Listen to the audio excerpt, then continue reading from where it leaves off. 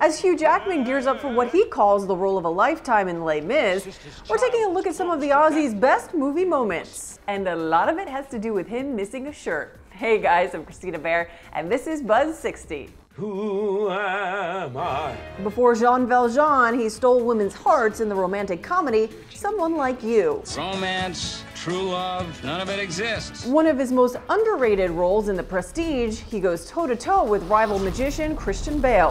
It was the greatest magic trick I've ever seen. But many people love him as the Wolverine. I mean, just look at the dude's abs. Here, I'll slow it down for you.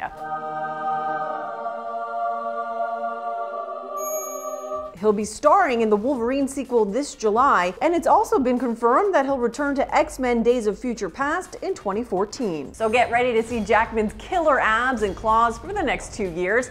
Just don't expect Wolverine to break out into song. Buzz 60. Now you know. Pass it on.